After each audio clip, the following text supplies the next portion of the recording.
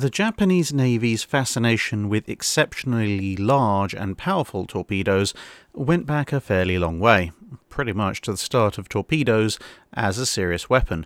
Back in 1900, the Japanese Navy had commissioned a monster 27.5-inch diameter torpedo.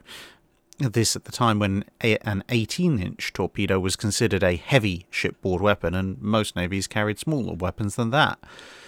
During the 1900s and 1910s, further torpedoes at a slightly more pedestrian 24-inch diameter had also been ordered, but the early models were whitehead torpedoes manufactured in Fiume, and as with so much naval technology, Japan was looking to bring this capability within its own domain. Japan's own first attempt at a native-built torpedo was the 24-inch Year 8 torpedo, which was made in 1919 and a creditable effort for the time, with a range of about 11,000 yards, a top speed of 38 knots, and a fairly powerful 750-pound warhead. They also started work on an electric torpedo of 21-inch diameter for use in their submarines, starting at the beginning of the 1920s. The reason for all this innovation was that the effects of torpedoes over the past couple of decades on various ships in a number of conflicts, combined with the knowledge that their main rivals out at sea would almost certainly outnumber them, had driven the Japanese Navy to seek multiple ways to level the playing field, so to speak, and the torpedo seemed to be one of their best hopes. To this end, not only would they press on with torpedo development in general, but they would also conduct the widest range of live-fire torpedo exercises in the interwar period, expending old warships at a fairly prodigious rate in order to try and determine the best way to attack a ship with torpedoes. The Year 8 weapon was followed towards the end of the 1920s by the Type 90. This had a slightly larger warhead, a somewhat shorter range, but had bumped up its top speed to 46 knots. Now they would move on to the next stage of development. Back in the 1910s, the Japanese Navy had briefly looked at running a torpedo with an oxygen-enriched fuel mixture. The advantages of more oxygen were obvious. Non-electric torpedoes needed to burn fuel to drive their engine, and electric torpedoes simply didn't have the power or the speed to go as far or as fast as the Japanese Navy needed them to. Of course, being underwater, a torpedo has no access to the open air, and so the fuel will only burn as long as oxygen within the torpedo holds out.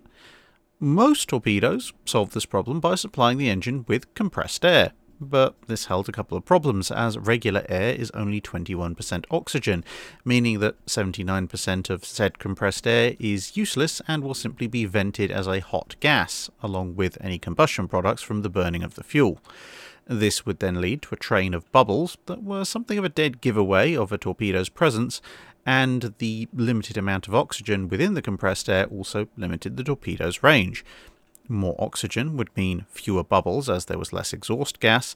more burn time as there was more oxygen to burn with the fuel, and a more complete and energetic combustion of the fuel, all of which would allow a torpedo that was equipped with an enriched oxygen mix to travel further, faster, and stealthier. One Japanese officer, later to reach a rank of admiral and surnamed Oyagi, spent some of the middle years of the 1920s at the Whitehead Torpedo Factory in England. Here he heard of the large 24.5-inch diameter torpedoes being made for the Nelson-class battleships. These weapons were rumoured to use pure oxygen along with their fuel. In fact, they used an oxygen-enriched air mix, which gave some of the advantages of a pure oxygen mix without many of the problems and risks associated with producing and storing 100% or near enough pure oxygen. But either way, on his return to Japan, Oyagi was assigned to the team that would produce the world's first production torpedo to run on a mixture of kerosene fuel and 100% pure oxygen. There were so many hazards that the team had to overcome. At the time, oxygen production relied on a cryogenic process that left everything around it extremely cold and brittle, and thus accidents could, and did, happen. And if high concentrations of oxygen got out, one tended to find out the hard way that oxygen loves to react with anything it can get its molecules on. In the case of the torpedo, contact between the oxygen and the lubricants of the mechanisms could cause an immediate explosion, even if the lubricants were completely static and neutral in normal air. And it turned out if you just dumped pure oxygen and kerosene into the combustion chamber, the torpedo would travel at fairly high speed, just instantaneously in all directions at once, disassembling itself and any nearby people with considerable enthusiasm.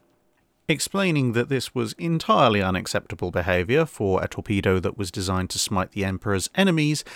didn't really tend to work out that well, since they hadn't yet invented the machine spirit, and in any case working out which bit of the torpedo you were supposed to talk to, or possibly scrape off the wall, was somewhat difficult once it had decided to launch a several hundred-metre search into the realm of the honourable ancestors. There was also the minor issue of the torpedo thus being something of a safety hazard should it ever be hit or damaged while still aboard the parent ship in combat, assuming that it didn't take it upon itself to detonate for some random reason, like an oxygen leak. The fuel mixing with the oxygen problem was at least solved by introducing a small bottle of compressed air. This would start the engine running in a somewhat more conventional manner, and once the reaction and the engine was running smoothly, feed would transition over to the main oxygen tank. After much work, by the year 2593, the torpedo was ready, and it was thus dubbed the Type 93 torpedo. In the Western world, this corresponded to the rather less futuristic-sounding year 1933.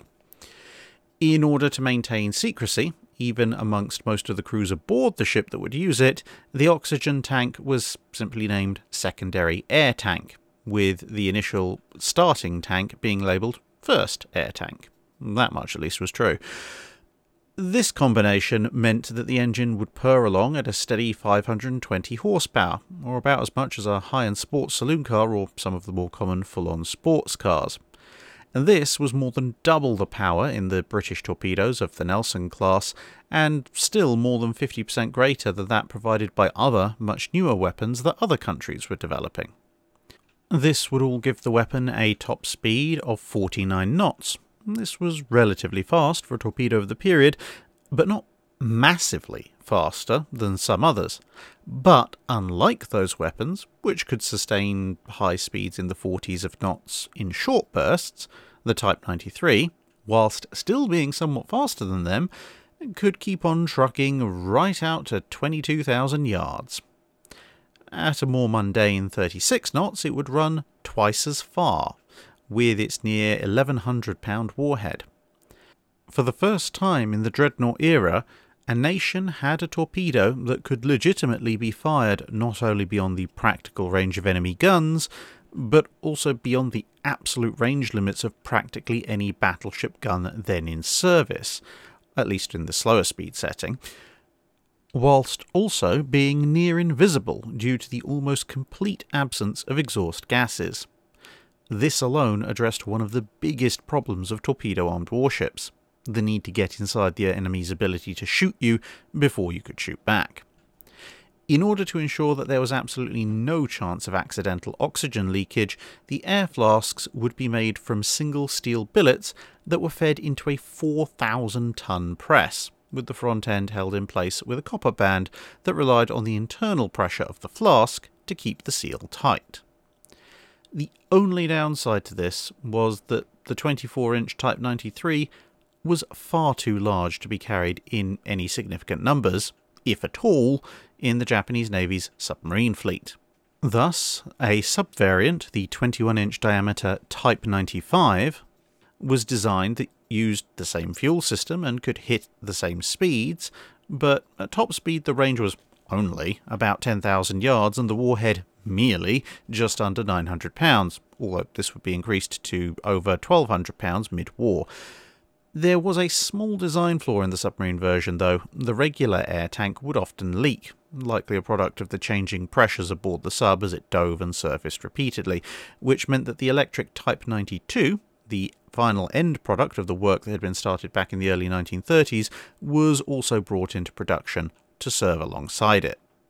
There was also a third variant produced, the even smaller 18-inch diameter Type 97, which was to be used by the midget submarines assigned as part of the Pearl Harbor Attack Force.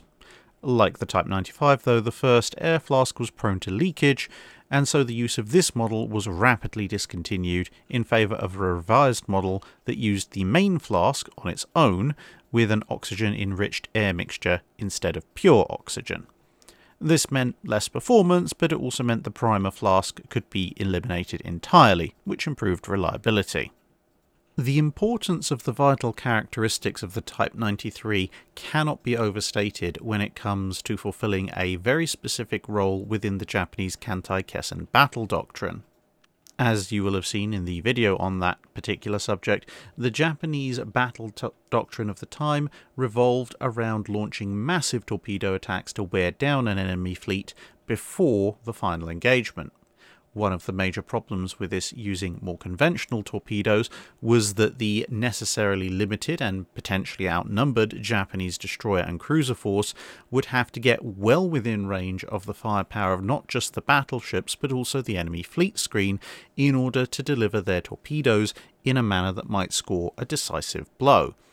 And more conventional torpedoes were generally slower, even over these much shortened ranges, which would give even something like a standard type battleship plenty of time to get out of the way. With the Type 93 though, and especially considering that a lot of Japanese battle tactics relied on a night attack, it was entirely possible to launch a long-range torpedo strike with dozens, if not hundreds of torpedoes at a range where, in the era before radar, the enemy might not even see you coming. And so, in theory, the enemy battle line would be sailing merrily along at a reduced speed on a very fixed and predictable course, none the wiser to anything bad going on outside of its limited visual radius, and that goes as far for the escorts as much for the battleships, until suddenly everything started exploding. The relatively long travel time that would be involved, since the torpedo would have to be fired at its slightly slower speed setting, would allow the Japanese cruisers and destroyers to engage one of the other innovations that had been placed upon them along with the Type 93 torpedo, which was the ability to reload their torpedo tubes. Now granted, any ship technically has the ability to reload its torpedo tubes in this period, albeit that it is a very long, complicated and dangerous process, but the Japanese ships were specifically designed for this, so not only did they have a specific area to carry reload torpedoes, they also had specific systems designed to, relatively speaking, rapidly reload their torpedo tubes. So, having dispatched your long-range wave of torpedoes and hopefully blown either big chunks in the enemy fleet screen or in the enemy fleet itself, or ideally both, the Japanese ships would be able to close in the middle of the confusion and the chaos, and lob a second wave of torpedoes, presumably at the much higher speed setting, at slightly closer range, in order to finish off damaged and crippled ships and put even more ships in either desperate peril or right on the bottom. The fact that these torpedoes could also be launched beyond the range of practically any other torpedo would make it very likely that the enemy might miss those particular launches, especially if the Japanese destroyers and cruisers, which probably would have been spotted at this point, were also blazing away with their main guns. And of course it allowed the relatively fragile destroyers, and to be honest relatively fragile cruisers, to engage in gunfire tactics at a range where they might not immediately be plastered by every single gun a potential enemy fleet was carrying. And by potential enemy fleet, let's face it, the Japanese were planning to fight the Americans, and the Americans are known for having a lot of guns. Indeed, without the development of a weapon like the Type 93, a good chunk of Japanese 1930s battle doctrine makes very little sense, because with a more conventional torpedo armament, virtually anyone who was trying to wargame out the scenario would realize that without the absolute pinnacle of good luck on the Japanese side, and probably a significant helping of incompetence in terms of night spotting by the enemy fleet screen, any attack using a more conventional weapon would have to get in past the fleet screen before launch, which in turn would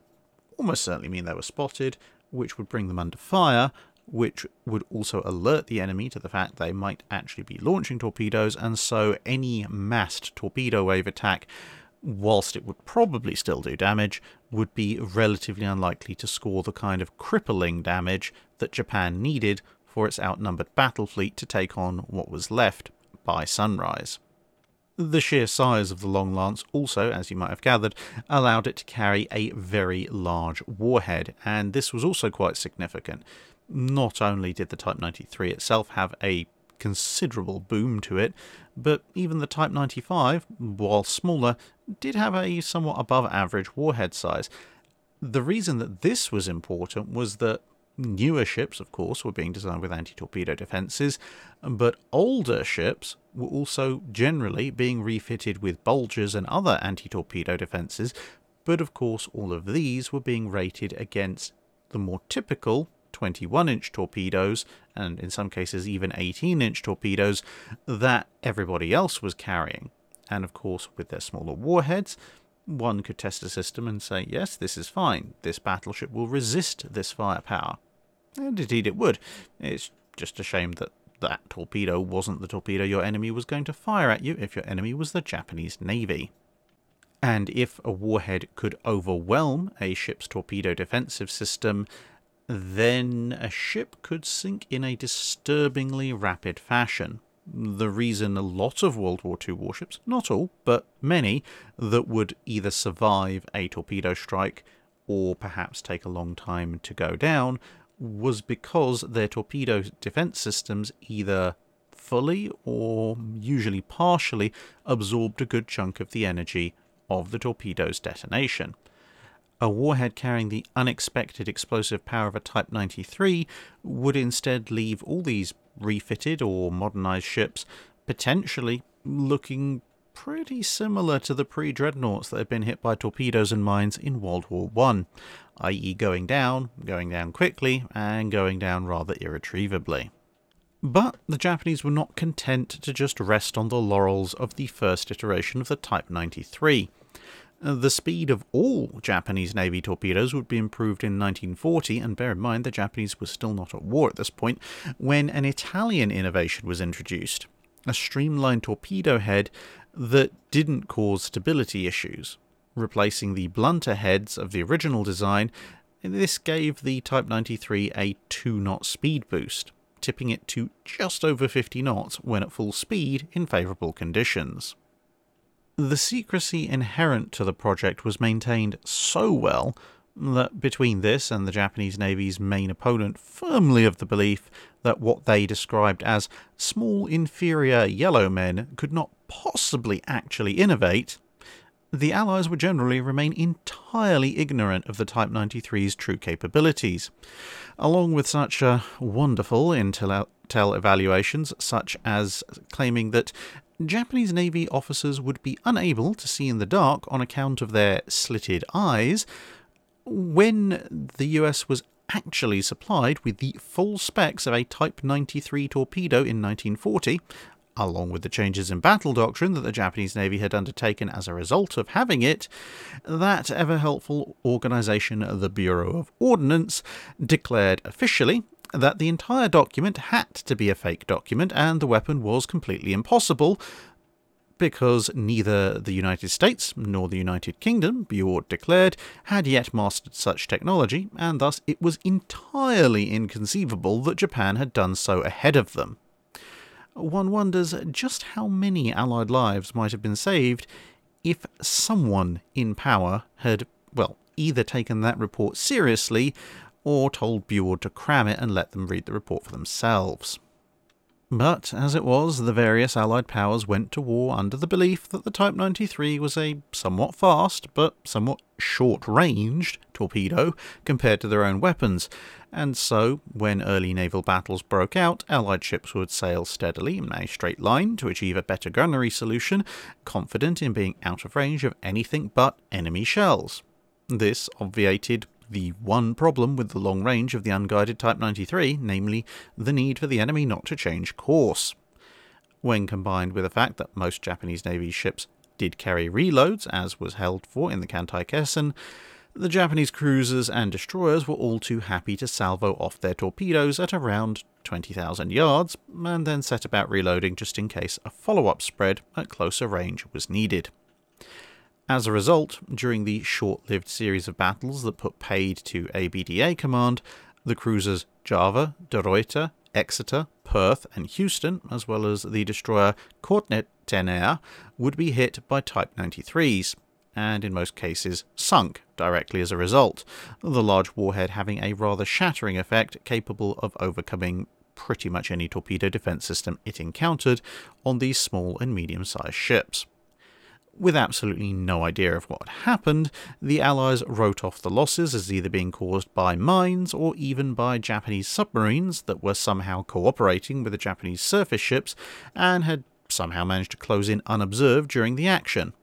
Ironically, a feat of coordination in fleet submarine work which the Japanese had desperately wanted to achieve, but in common with every navy since the development of the K-class and the German attempts to ambush the Grand Fleet emerging heading off for the Battle of Jutland, had in fact completely failed to do, and would continue to go on to fail to do during most of the war. As the war progressed, the Type 93 would go on to account for, or assist with, the destruction of 6 more cruisers, 10 destroyers, and 1 aircraft carrier, the Hornet. Even in engagements where its huge range wasn't that useful, the high speed, the lack of wake, and the larger warhead was still a lethal combination. Albeit at the time, the Type 93 would go on to be the central star of the most spectacular team kill of the war, when the cruiser Megami fired a salvo of 6 Type 93s at the cruiser USS Houston, missed, but with their long range, their torpedoes quite happily motored on and blew up 4 friendly transports and a minesweeper. Yeah, not such a good day. There were a few other problems that were also showing up in the Japanese Navy's inventory, though. Both the torpedo itself and the way it was used was causing problems. The Type 93 required a small oxygen plant aboard to top up the tanks, and it was also, of course, charged with pure oxygen. If the flask was damaged by enemy fire, even splinters from near misses or hits elsewhere in the ship, then the best case scenario was usually a spectacular fire. At worst, it could cause a massive, and crippling, explosion. This was, to be fair, mitigated to some degree by many Japanese torpedo launchers being fitted with a splinter-proof housing to make a torpedo turret, but this would not save the launcher from a direct shell hit or bomb impact. The fact that Japanese Navy ships also tended to carry reloads would also mean that there were more torpedoes aboard than most other ships would carry on average, which made such spectacular conflagrations somewhat more likely. Additionally, many launchers would try and make use of the maximum range that the torpedo was capable of, which was all well and good if your enemy stayed obligingly on course, but if they started to maneuver, it could entirely spoil the surprise. During the aforementioned destruction of the ABDA command fleet, for example, despite those successful and decisive hits, to both sides, as it turned out, thanks Megami, it took the expenditure of just over 200 torpedoes to achieve 8 hits on enemy targets, plus the 5 hits on friendly ships. Conversely, when launched at more conventional ranges, the stealth and speed tended to result in much higher hit ratios. As with most torpedoes in World War II, the Type 93 would also experience a number of teething troubles in wartime conditions. Whilst it didn't have a magnetic detonator, and thus would avoid many of the issues that plagued American, German and British torpedoes that used this technology early on in the war,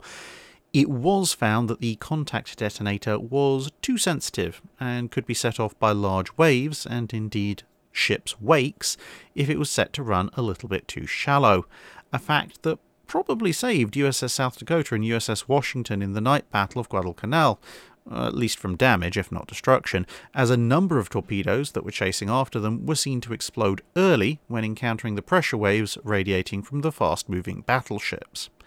Whilst this was relatively easily fixed, until it was done, it meant that a number of Allied warships remained intact during engagements when this continued survival would prove highly detrimental to the interests of the Japanese Navy. Another issue was the sheer size and inertia of the weapon The guidance fins being somewhat too small for the task, meaning that when used at longer ranges the torpedo tended to wander slightly off course, albeit that at those spectacularly long ranges that